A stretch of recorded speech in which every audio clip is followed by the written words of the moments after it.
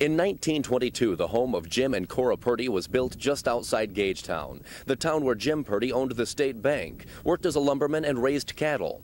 A year later, he built a monumental Octagon barn on his land. Now, over 90 years later, the barn serves as an agricultural museum for preschool kids through high school kids from all across the thumb. Over the 3-day school tour season, about 1,100 students and 400 chaperones visit the barn. We talked to Diane Rapson-Gable, who organizes the school tours, about why they hold them. This is part of our mission statement, is education and passing history down. So this fits our mission statement from that standpoint. So the fee that children pay is just very nominal.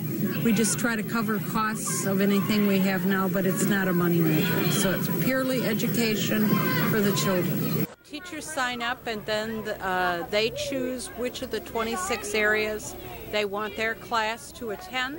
So it meets their educational needs, because most of the groups have to be able to verify that this is educationally based in order to get permission to do field trips. The volunteers at the barn certainly cover their bases in making the tours educational, with the fully furnished Purdy House, a schoolhouse, a working blacksmith shop, wood mill, and a sugar house for making maple syrup. There's plenty to see and learn. The 2014 season's theme is Michigan apples. To find out why, we spoke to barn volunteer Dave Urow, playing the role of Johnny Appleseed for the tours. Now, John Chapman did that.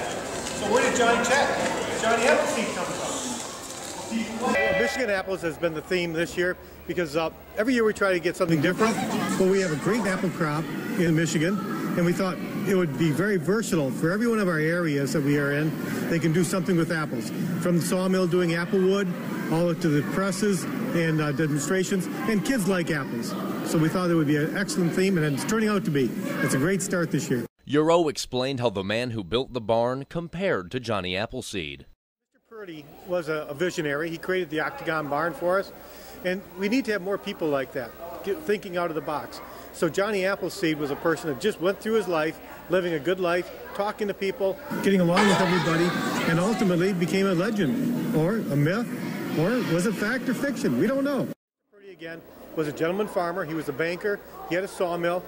But he wanted something grand, something that would stand out, and he created it. Unfortunately, he lived on the grounds for about 22 years, went back into town in the 70s, and the barn went into disrepair.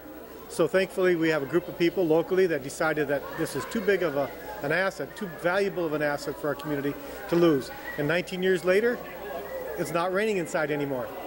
Reporting for WLEW, I'm Bryan Terry.